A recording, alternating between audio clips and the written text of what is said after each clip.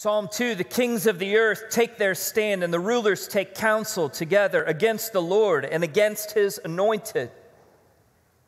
But as for me, I have installed my king upon Zion, my holy mountain. I will surely tell of the decree of the Lord. And he said to me, you are my son. Today I have begotten you. Ask of me, and I will surely give the nations as your inheritance, and the very ends of the earth as your possession. Kiss the Son, that he may not become angry, and that you may perish in the way, for his wrath may soon be kindled. How blessed are all who take refuge in him. I pray you've been enjoying our sermon series as we've walked through a gentle and lowly Christmas. But this morning, we're going to be presented with a gentle and lowly King. As Jesus comes to present himself as King, as we've sung about, as we've prayed about, that here, born in a manger, was not just any child, but was rather the King of all the universe. Turn with me in your Bible to Matthew chapter 21. Matthew chapter 21, beginning in verse 14, is where we will start.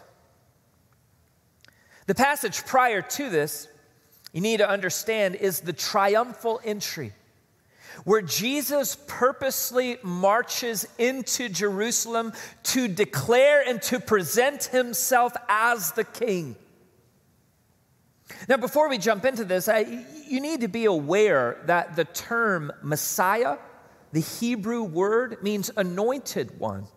But that was a kingly title. That was the title that was given to David and to the son of David. The son of David is a kingly title. The word Christ is just the Greek word for the Hebrew word Messiah. That's not Jesus' last name. It is the title that he is the anointed king. Jesus, the King, the Christ. So listen as I read in Matthew chapter 21, beginning in verse 14. Remember in your mind's eye, we're going to walk through this, but this is what takes place immediately after the triumphal entry of the King. Verse 14, and the blind and the lame came to him in the temple, and he healed them. But when the chief priests and the scribes saw the wonderful things that he had done, and the children who were shouting in the temple, Hosanna to the Son of David, they became indignant and said to him, do you hear what these children are saying? And Jesus said to them, yes. Have you never read, out of the mouth of infants and nursing babes you have prepared praise for yourself? Will you pray with me? Our Heavenly Father, as we come to your word this morning, open up our mind's eye and our hearts to the truth that you are King, that you are high and lifted up, that you are the King of kings and the Lord of lords, that you spoke all of creation into being, that you sit on the throne at your Father's right hand, and that all enemies will be laid at your feet. Allow us to drink deeper through the power of the Holy Spirit. Open up in our mind's eyes so that we might know deeper, truer, more fully the kind of King that you are. Amen. Never let us forget. We pray all of this in Jesus' name. Amen. Now, it was the Sunday before the Passover, and excitement was in the air. Thousands of pilgrims had made their trek, their voyage to Jerusalem for the annual celebration. But you see, this year there was added anticipation, added buzz in the air.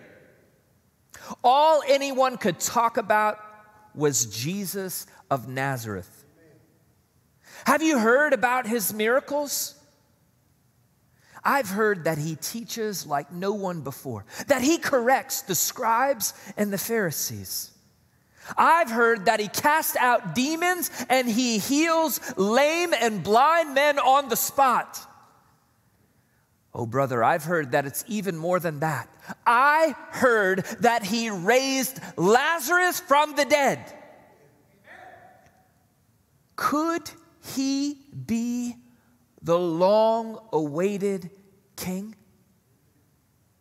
You see, up until this point in Jesus' ministry, he had purposely veiled his public presentation as the Messiah, as the king. In John 6:15, okay, it says, Jesus, perceiving that they were intending to come and to take him by force and to make him king, he withdrew again to the mountain by himself alone. And after Peter's confession at Caesarea Philippi, where Jesus says, who do you say that I am? And Peter says, you are the Christ, the Son of the living God. Jesus says, then he warned the disciples that they should tell no one that he was the Christ. But alas, the time has come. He has made his way towards Jerusalem, being the Passover lamb. And at a time rooted in eternity past, Jesus is now ready to present himself as the long-awaited king.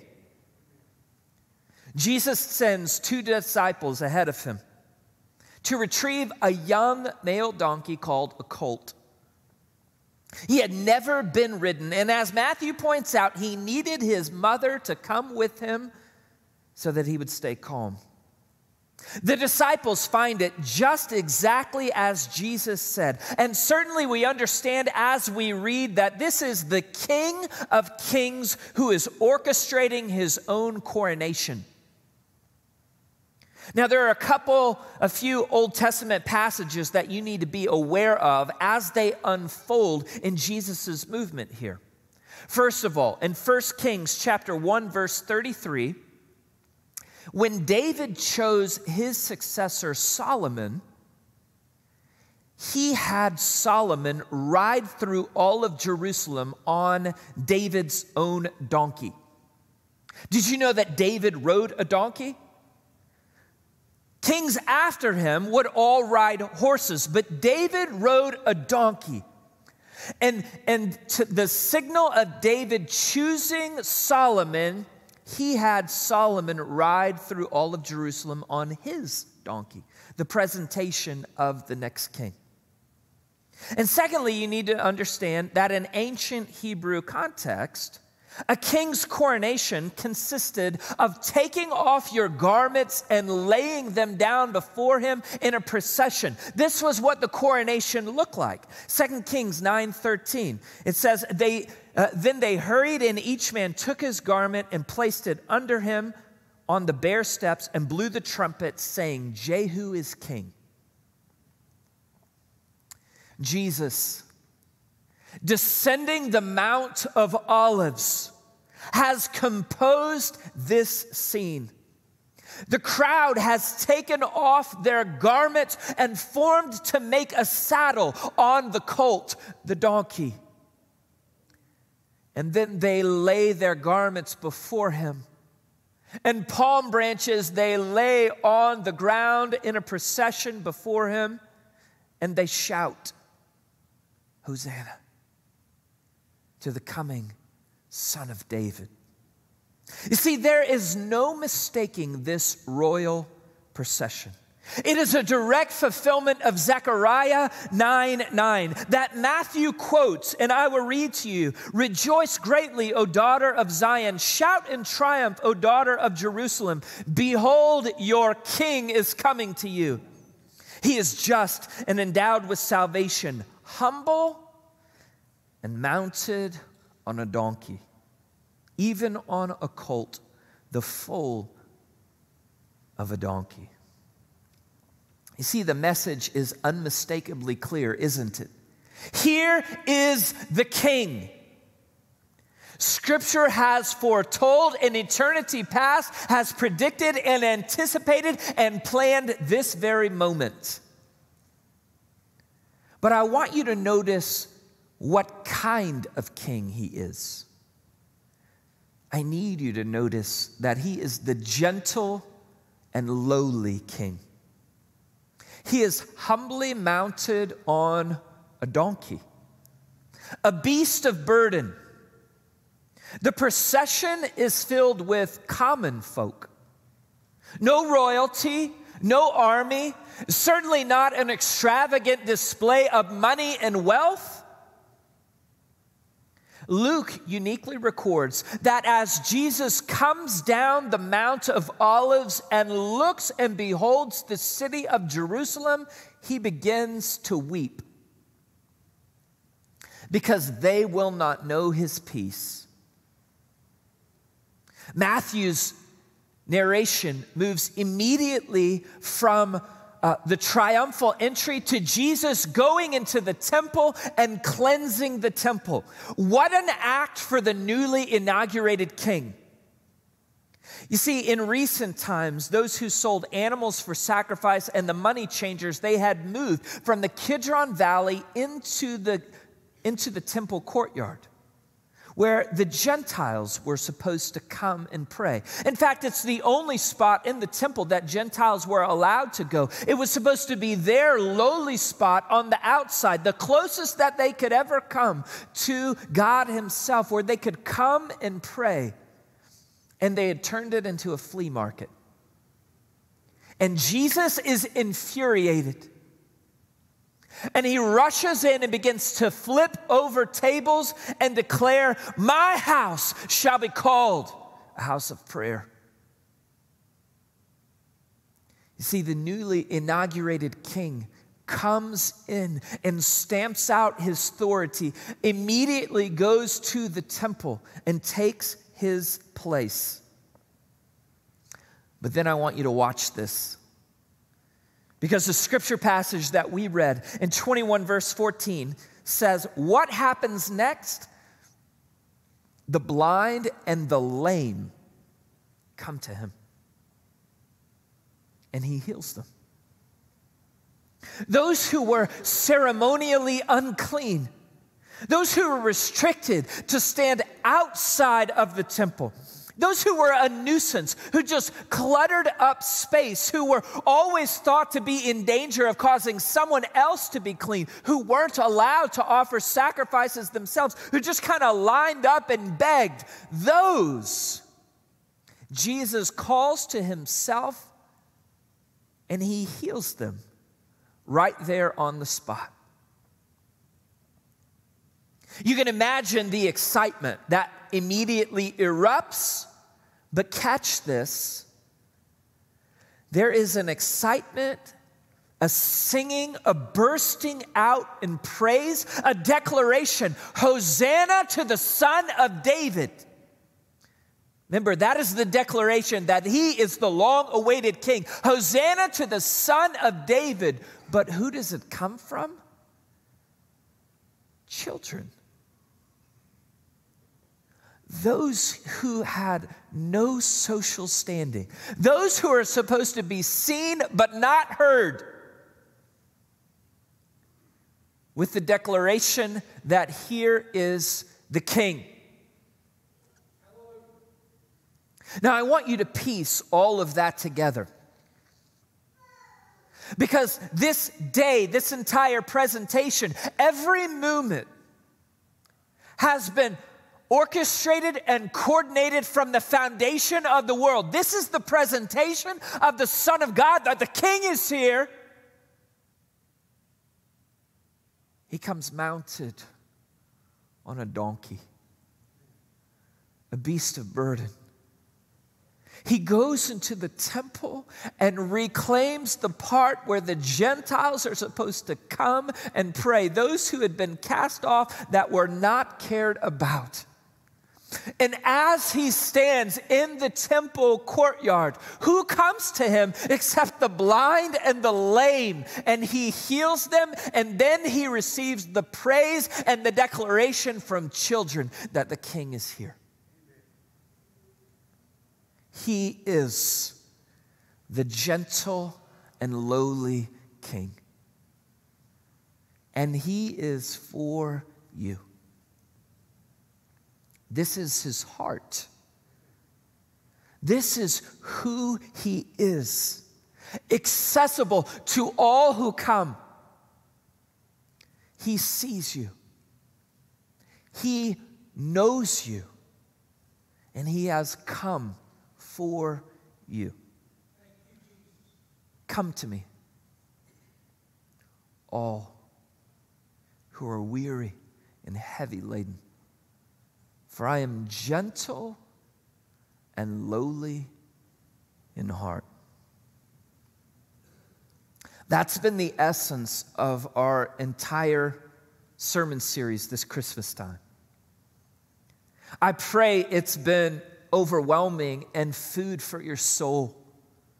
As you hear about scripture passage after scripture passage where the presentation of Jesus as King is how humble, incredibly humble God himself is. But this morning, I must take it one step further and remind you of the offensiveness of the gentle and lowly king. You see, the leaders hated this gentle and lowly king. They hated that he entered into the temple and healed the lame and the blind. They hated the children declaring that this was the Son of David. The same crowd that praised his name said, Hosanna, will within 1 week cry out for Barabbas to be released and Jesus to be crucified.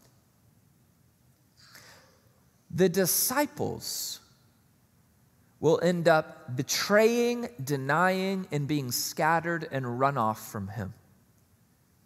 And let's be frank, you and I wouldn't be any different.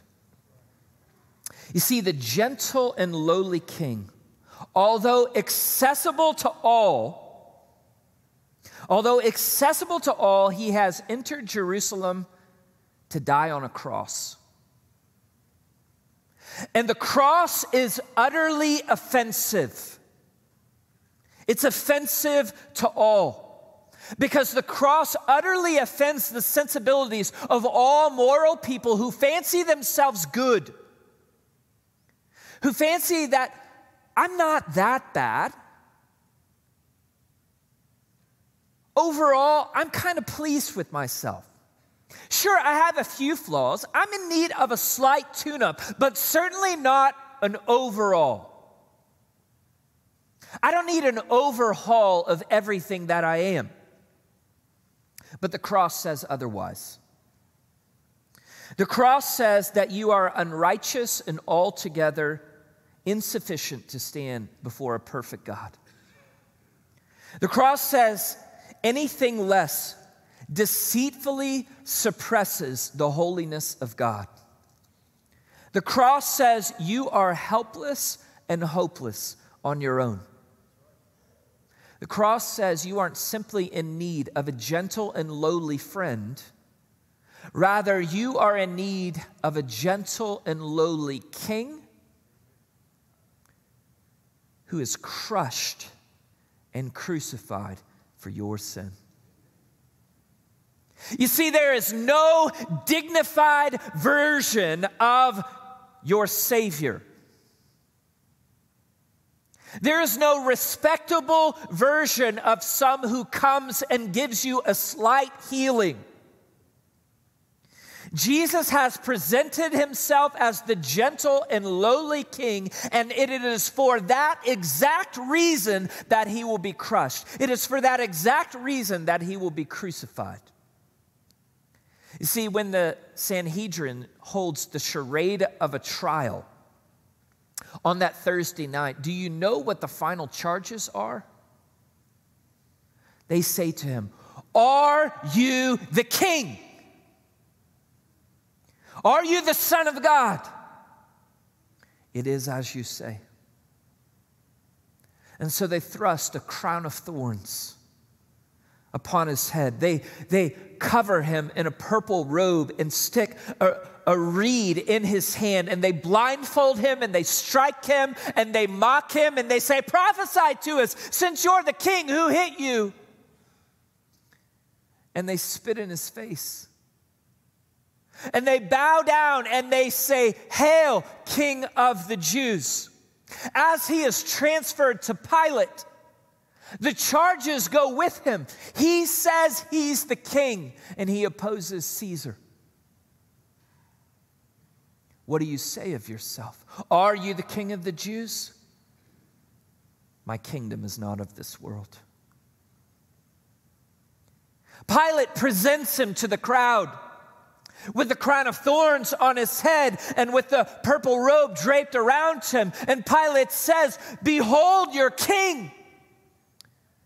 To which the crowd replies, "We have no king but Caesar."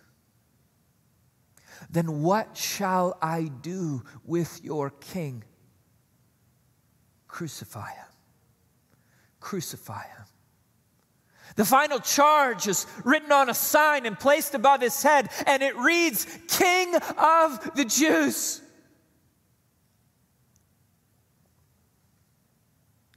And as he hangs on the cross, the crowd mocks him, saying, "If he is king, let him come down. If he comes down, then we will believe in him." You see, the irony is, the only king who could save himself doesn't. Because he's saving the very ones who nailed him there. You see, he has come gentle and lowly, born in a manger, accessible to all. But his nearness does not remove the offensiveness of the cross. You see, he is the crucified king. And every knee will bow, and every tongue will confess. For all who come to him must declare that they are helpless and hopeless without him,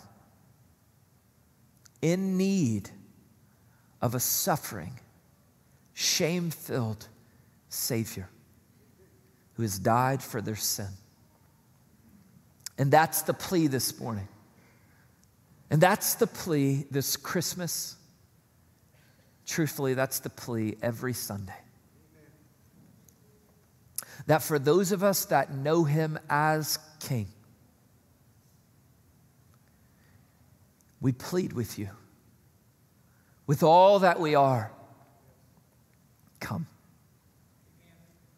He's a good king. He's a humble king. Forsake your sin. There is joy, there is life on the other side with this king. Why do you wait? Why do you sit in your sin? Why will you be condemned and go to hell? Come to the king. Come to me, all who are weary and heavy laden, and you will find rest. For I am gentle and lowly in heart. Come to the King. Will you pray with me?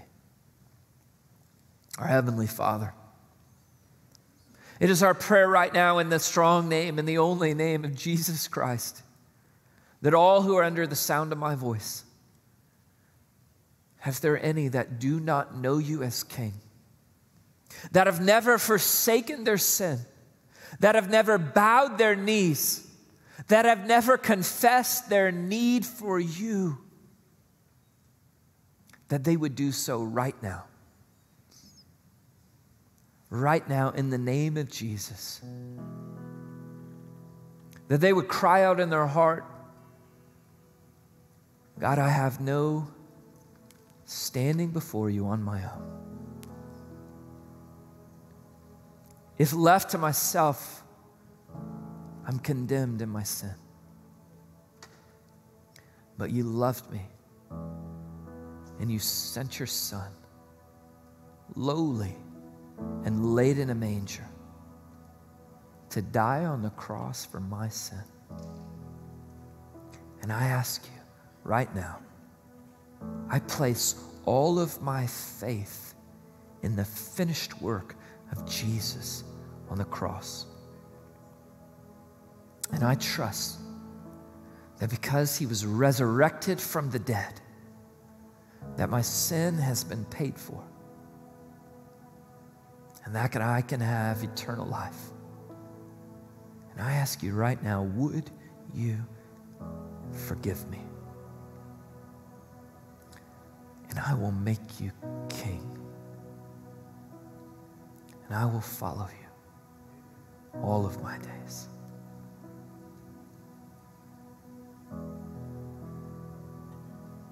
Father, I pray for those of us that are your sons and daughters,